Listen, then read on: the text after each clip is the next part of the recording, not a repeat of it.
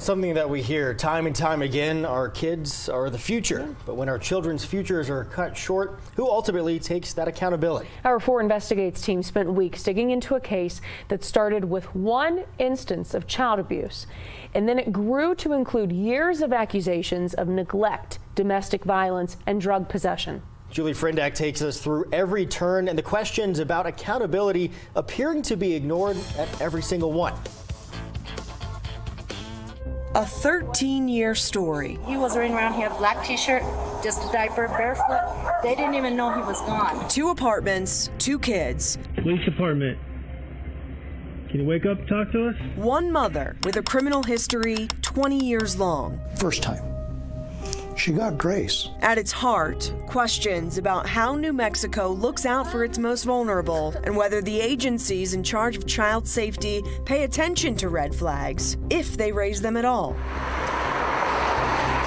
The building has a new paint job, but it's impossible to hide its past. On September 21st, 2010, Albuquerque police found a 1-year-old girl drowned in a dirty bathtub inside what investigators describe as an extremely filthy apartment. The bathtub was full of trash, a screwdriver, and a razor. The girl's parents told investigators the father, Daniel Reynolds, left her and her 2-year-old brother in the bathroom for 1 minute to get a towel. Police filed child abuse charges against Reynolds and the mother, Natalie Size, who was also home. But prosecutors could never prove criminal intent. Multiple reports say police notified the Children, Youth, and Families Department. For 5 years, Natalie Size racked up charges for breaking and entering, drug possession, criminal trespass. She also had another son. I was at the office, and then I went in there and I put my phone down, came back, seen this little baby playing right in front of the Coke machine. An employee at an Albuquerque motel found a 3-year-old boy wandering the parking lot. You guys staying here, okay? Alone at 4 a.m. Officers connect him to Natalie Size. You have a son? Huh? Where is he? Where's he from? Not here, right? She tells officers she left the door open for her husband and couldn't remember what her son was wearing. We didn't die, Papa. Police never filed criminal charges, but a report from 7 days later says that boy went into state custody pending further investigation by CYFD. More arrests, more drug charges, then another son for Natalie Size. We're here to do a welfare check on the little ones. We got a call that little guy was out on the road. A neighbor reported Size's 3-year-old son running in the road. Was there any reason why he would be out there by himself? No, because usually there's somebody out here with him. To officers, the boy looked happy, healthy, and uninjured. Again, no child neglect charges. Can I get some knuckles, dude? My man. That same year, CYFD reportedly investigated drug use in the apartment where Size was staying. Her same son is with her, happily chatting with officers.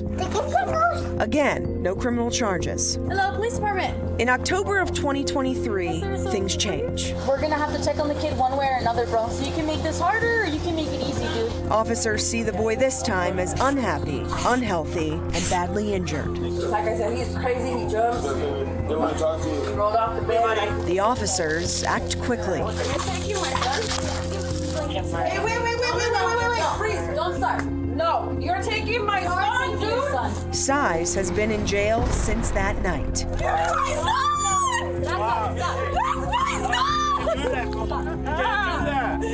my son! You can't do that. Give me my son! Give me my son! Oh, do something then! Charged with child abuse and bribing a witness. In the 13 years between the death of her daughter and the alleged abuse of her son, CYFD had contact with Natalie Size 4 times that we know of.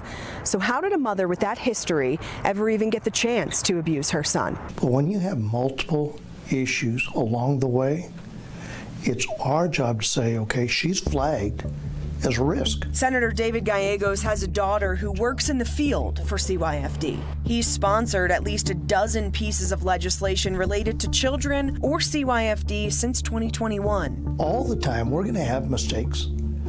But the bad thing about CYFD, we never hear about their successes.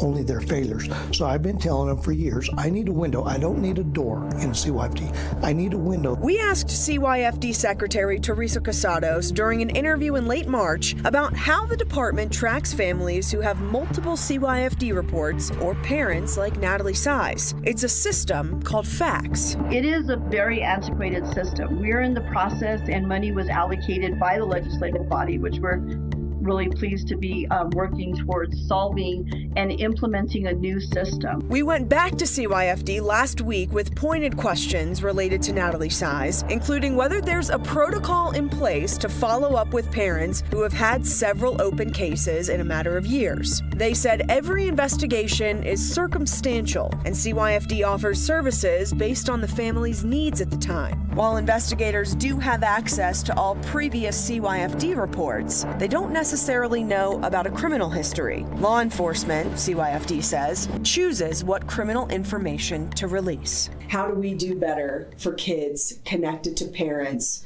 who have shown multiple times that they cannot properly care for their children? And try to do this, because I did follow that one. Try to do this without tears. So the problem is we want reunification of the family member.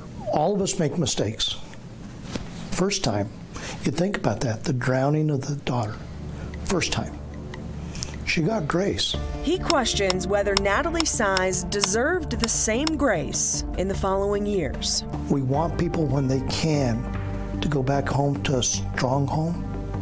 But if that's not there, we can't do it just for the fact of giving them back to the parent. Natalie Size and CYFD share troubled histories. Gallegos says lawmakers can't turn away from either of them.